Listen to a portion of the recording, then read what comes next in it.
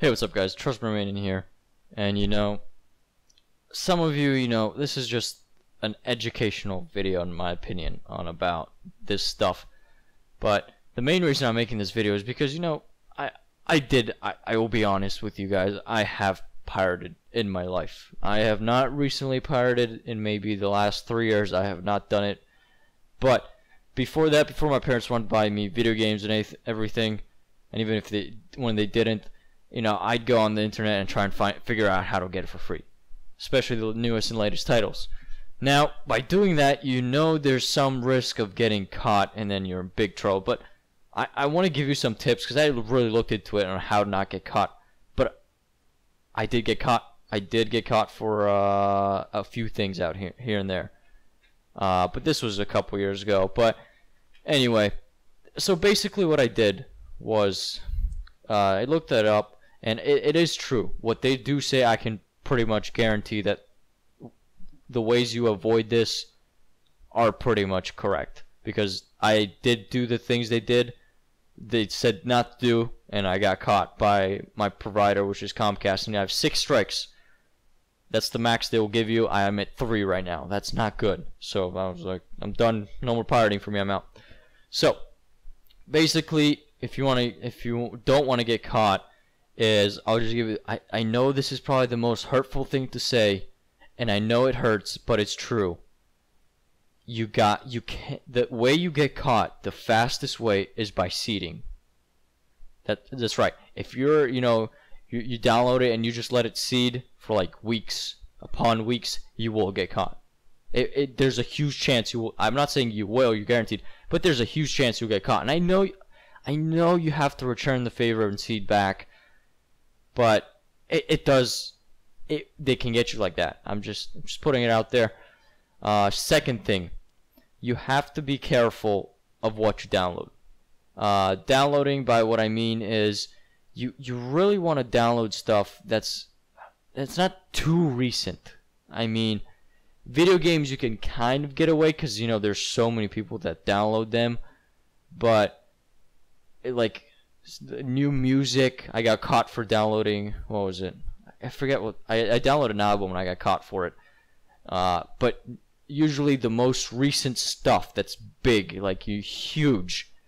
Video games, I don't know why. I usually never got caught downloading video games, which was kind of interesting, especially brand new.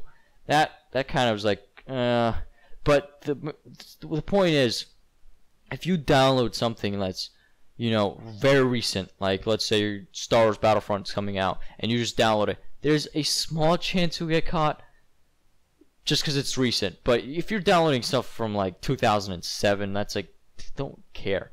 They really don't. But here's what I'm just trying to say is that you're fine downloading like older stuff from personal experience, but brand new stuff, that's fishy right there. And the third tip that I can give you is, I know this might sound embarrassing, and because I did it, is don't download porn. Okay, I admit it, I downloaded some porn. Yep, just let it sink in there. Yep, so if you do download it, and I got caught for it, so that was not an interesting talk. So basically, the companies that are in the industry, they really have some really good tracking stuff, and they don't like that. They don't like people download because they pay a lot of money for those people to perform, not the males but the females. They pay them a lot, and it's the membership's pretty expensive. If you go like not the $1 membership for a month for the first one, yes, that's not but I mean they have. If you ever go you try and go to all these other sites, it's pretty expensive. Their membership's pretty expensive, so they really want to protect their stuff, because why would you pay if you can get it for free? But that's basically it, guys. These are the 3 tips I can give you. I hope some of you, but there's only so much you can do because you're obviously taking a risk because you're doing something illegally. But honestly, I would just say maybe just go on, get a job, buy a game, or whatever you want to do. And I know I'm not fair.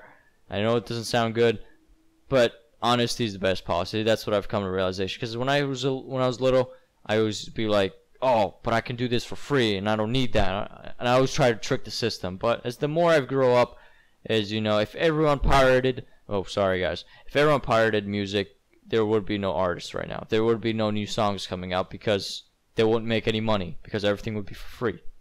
You know what I'm saying?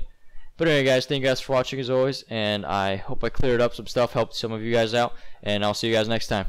Have a nice day, and as I always say, I will just repeat myself like 4 or 5 times. Have a nice day.